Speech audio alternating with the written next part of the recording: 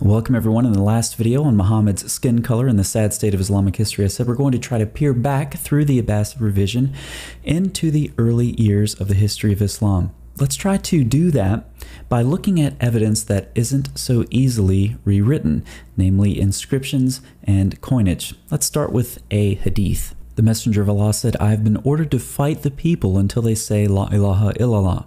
And when I first read this hadith, I thought this is just a shorthand way of referring to the rest of the Syahadat. Everyone knows the Syahadat is the second part about Muhammad being a messenger and so forth. And so this initial part, La ilaha illallah, is just to cue in the reader's mind the rest of the Syahadat as well.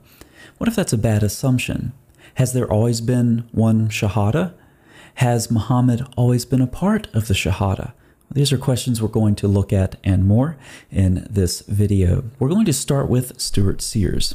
Previous declarations of faith, and we're going to refer to the Syahadat as a declaration of faith throughout this video, such as those on early Muslim coins, emphasize beliefs common to most or all religious traditions.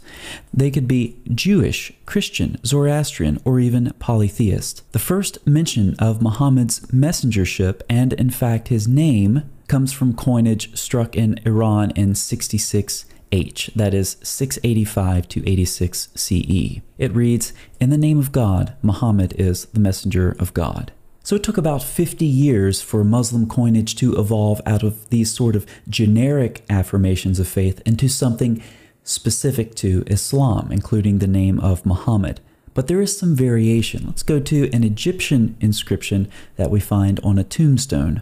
This tombstone is dated to about 71 AH, that is about 690 to 91 CE, and it asserts there is no God but God alone. He has no partner. Muhammad is his servant and his messenger. So we have two different affirmations of faith so far. In the name of God, Muhammad is the messenger of God. There is no God but God alone. He has no partner. Muhammad is his servant and his messenger.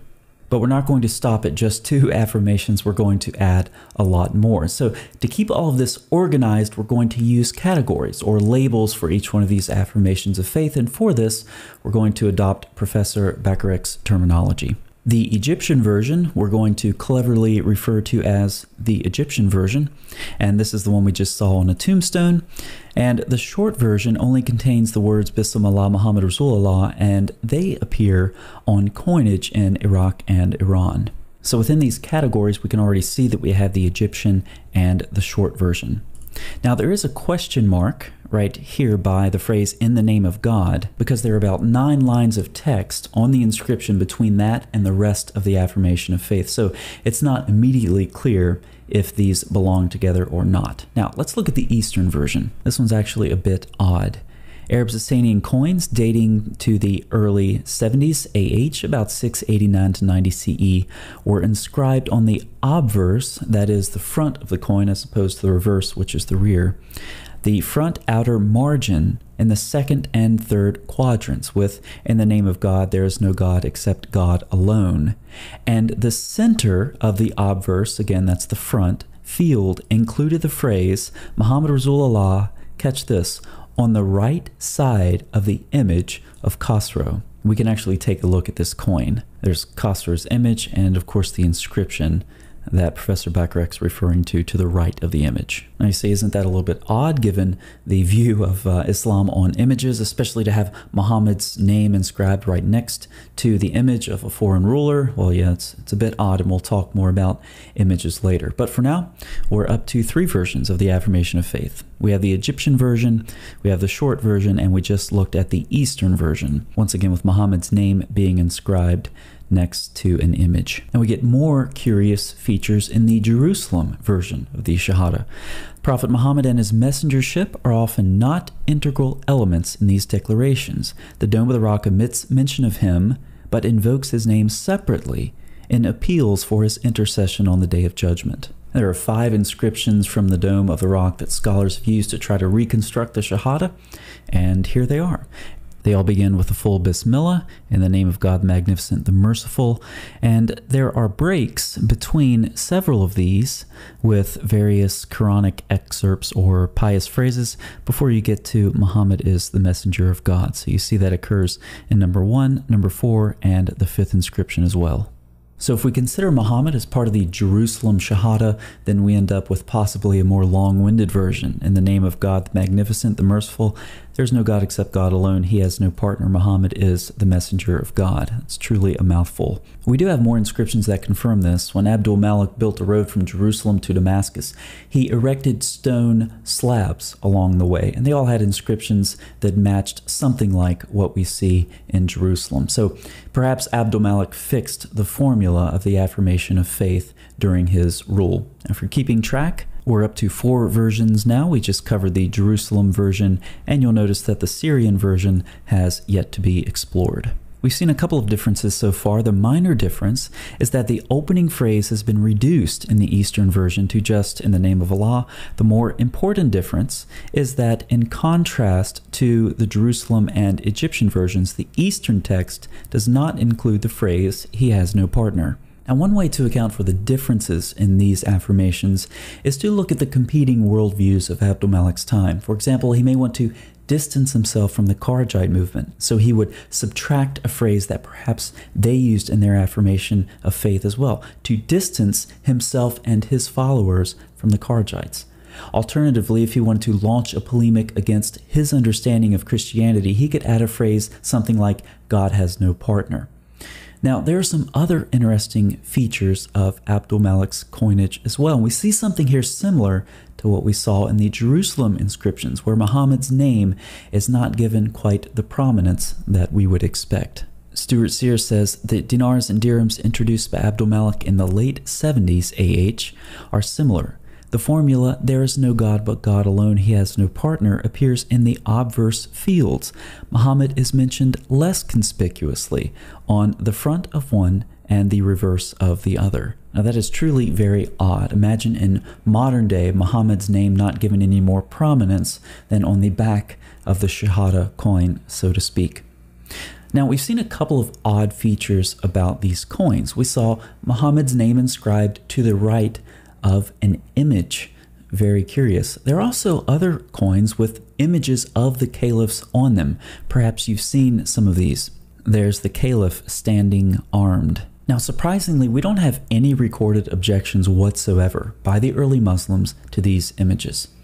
We don't have any objections to Muhammad's name being inscribed next to an image.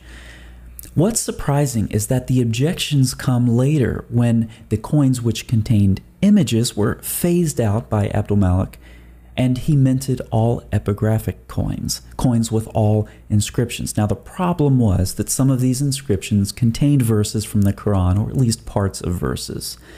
So here's the problem. You have people handling coins with text from the Quran with impure hands.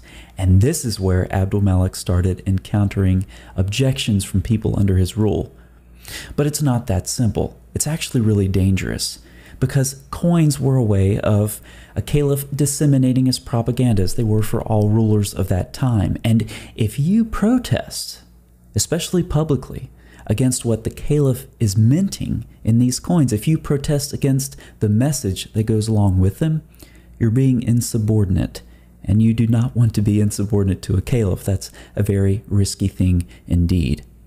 Now, there are some other curious features about these all epigraphic coins, and from these features, we see the differences and the similarities, and in doing so, we finally uncover the Syrian version of the Syahadat. Professor Bakrick notes some differences for us. The center and most important inscription does not contain either the short or long form of "in the name of Allah." There is no God except God alone was moved to the obverse center as opposed to the margins. So that statement became more important. Again, it's in the front center of the coin. Breaking a 6-year tradition on gold and silver coins, the phrase "Muhammad is the prophet of God" is no longer on the third line. Instead, it is "Allah has no partner." So Muhammad, surprisingly, has been marginalized in this version. Professor Bakrick says it would have been possible to include in the center field the phrase "Muhammad Rasulullah," either by squeezing 4 lines into the center of the obverse, or by writing the previous phrases in 2 lines and making the last line "Muhammad Rasulullah."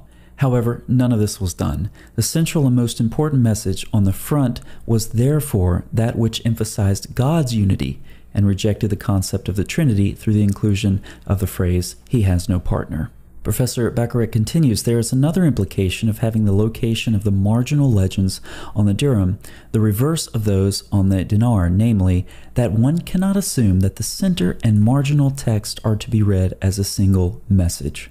So are these two phrases different, or are they part of one affirmation of faith? Both the earlier Jerusalem affirmation of faith, as found in the Dome of the Rock, and the Eastern version, which was used on coinage from age 72 on, were changed. There is no Bismillah in the beginning, and the phrase Muhammad Rasulullah is not connected to the rest of the words as a single text. Now, as we saw in the previous video, there were some major changes in the Islamic world and some rewriting of the past when the Abbasids came to power. Even the role of Muhammad as prophet was marginalized. It would not be inscribed in the center of Muslim coinage until the Abbasids came to power, when it was part of their ideological position to identify themselves as descendants of the family of the Prophet. Assuming these somewhat disconnected phrases are supposed to be connected, for the Syrian version we get something like, "There is no God except God alone, he has no partner, Muhammad is the prophet of God." But again, this is a reconstruction from what could be disconnected phrases. This is why Professor Bacharach says, therefore it is not clear from the existing numismatic and architectural data which phrases constituted the Syahadat in the 70s. So we have 5 different versions, once again question marks in the appropriate places. Remember the disconnect in the text with the Egyptian version, and the Syrian version, we are attempting to reconstruct that through a series of apparently disconnected phrases. So in summary, we saw that Muhammad evolved into the affirmation of faith after several decades of generic statements that were appropriate for just about any of the surrounding religions.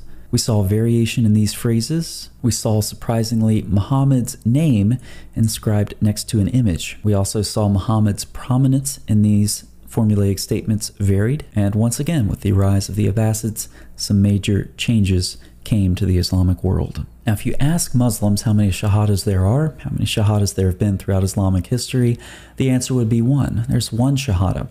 I've seen this in local mosques. You say the one Shahada one specific way in one specific language, and you have to do this in order for it to be valid. The Imam helps these would-be Muslims struggle through each syllable in Arabic. It has to be said just so. Many Muslims would be surprised to know that there's actually significant variation in the early affirmations of faith, and there's also variation in the prominence that Muhammad is given in them. Muhammad is apparently not figured right in with Allah, on par with Allah like he is in so many ways in the modern Islamic faith. I think that one thing this teaches us is that the early history of Islam looks nothing like what tradition tells us, looks nothing like what Muslims have been traditionally taught. And I would simply encourage Muslims to dig into their history with very valuable bits of evidence like this, inscriptions, things that aren't changed so easily by later historical revisions. It's difficult to erase an inscription. It's difficult to change a text on a coin. So these give us rather objective views back into the early history of Islam, back through the Abbasid revolution. And let us see, even with one of these 5 pillars of the Islamic religion, that things have not always been the way they seem. The more Muslims dig into this type of thing, the closer they'll get to the truth. I hope this video encourages them to do that. I'll see you next time.